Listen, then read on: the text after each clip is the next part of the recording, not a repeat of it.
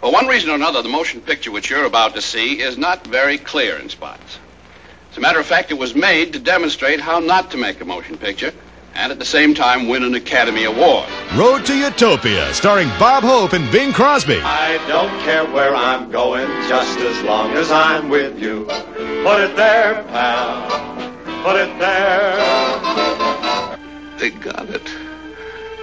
The map.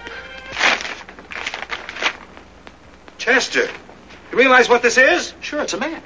But what a map. It's the Van Hoyten gold mine. You read the papers, the fellow they bumped off in San Francisco? You think so? Yeah, and the guys that have this room must be the killers. The dirty rats. We got the map, though. It's ours.